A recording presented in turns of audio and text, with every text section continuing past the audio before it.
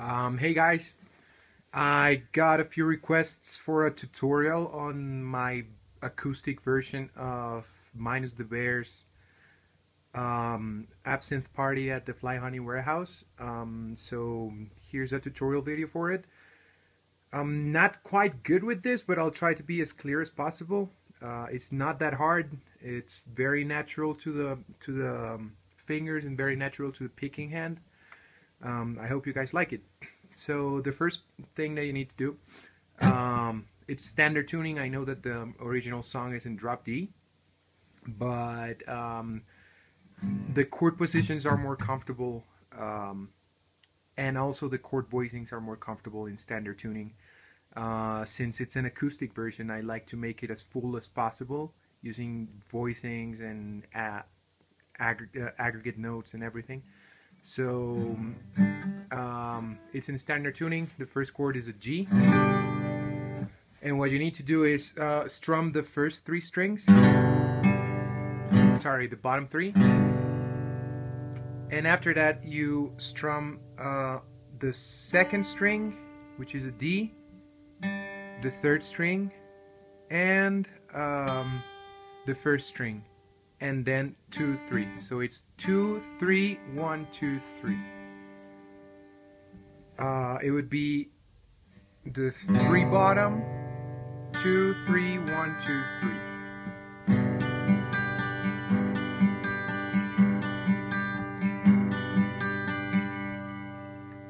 Then for the B minor chord, you just go to the 2nd fret of the 5th string. You leave the 4th alone. You need to be ready to strum the A of the B minor 7th chord on the 2nd fret of the 3rd string. And also you need to be ready to strum the D on the 3rd fret of the 2nd string. So you go to the B, you play the B and the D at the same time on the 5th and 4th string, and then you play the 3rd string, then the 3rd on the 2nd fret, and then the 2nd. So it goes.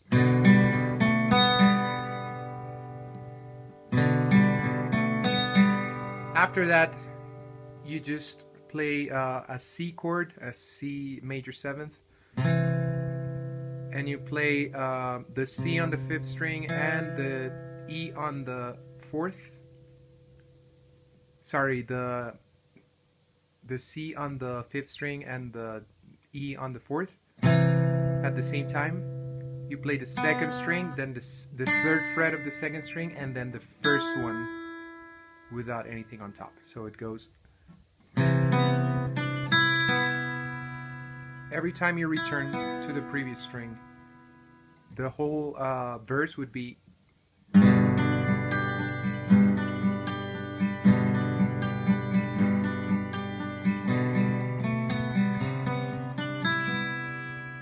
After that, you just play an E minor 7th chord, and you need to be ready to press the A on the 2nd fret of the 3rd string.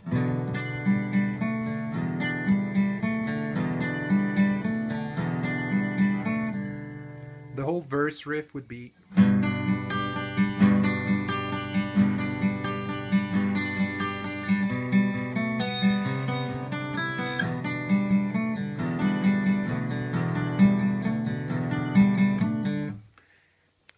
For the chorus, you just need to play the same finger shape of G chord, but on the 8th fret would be a C major chord with the 9th. Would be an add second as well, since it's a lower registry than the 9th. But it sounds pretty full to me. It sounds pretty like it rings really nicely. So it makes everything fuller. You play that one. Then you play an A minor 9th chord, which is just by putting put your fingers on the 5th fret of the 3rd and 4th string. Gives a nice ring to it as well. and then G, E minor, G. Got to get something to eat and to drink, yeah. That's it for the chorus. The ending of the chorus is actually quite easy. It's just playing that C chord that we played on top and then an E minor. I know that there's a lick that they play in the middle there, but I don't think it goes well with the acoustic version. So let's get a bottle of drink.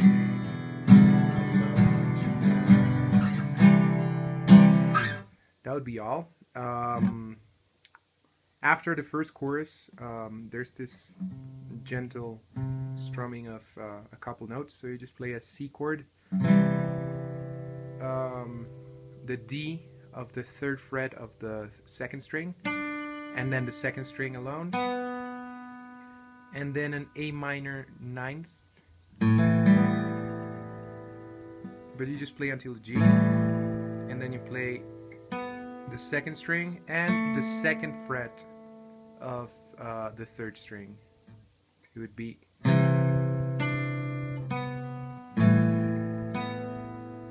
and you start over.